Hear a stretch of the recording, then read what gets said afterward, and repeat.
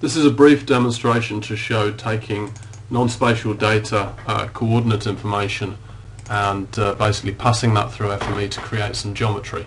You can see I've got a couple of columns that contain IDs here.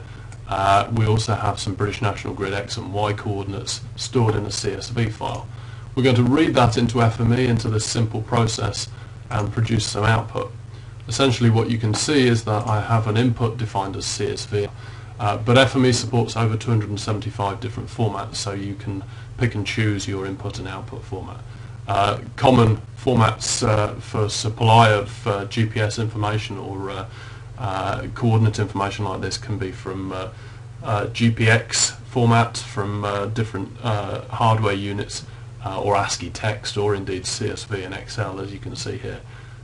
Essentially what we do in this process is we take our data, the features, they process through into a 2D point replacer that says, okay, at an X and Y location defined in the CSV, create me a point geometry. Those point bits of geometry go down and get sorted into a particular order, and then the point connector creates where they have a common route identifier, polyline, and joins those points together. This attribute filter, all it does is say if the route ID is equal to 1, then send it this way and create that polyline as red.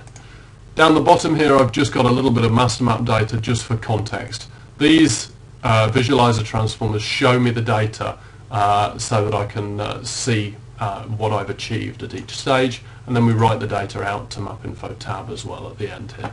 So if we just run this process quickly, it doesn't take many seconds to read in all those points, and I'm going to push a view of the data out to the FME Universal Viewer. You can see here that we have a little bit of topographic area to give us some context. If I zoom in on this part of the drawing here, you can see that the points have been plotted to indicate the location of each of those GPS fixes, and then having joined them together you can see that they are individual lines separated, as you can see. So each of those points makes and is joined up there as a polyline. So it's a simple little process just to take that that data, and you can see that if I pop open the output data here, there's the tab file, the MapInfo tab file that's been created. So thank you very much. Hopefully that's a little overview of taking non-spatial data and turning that into some geography.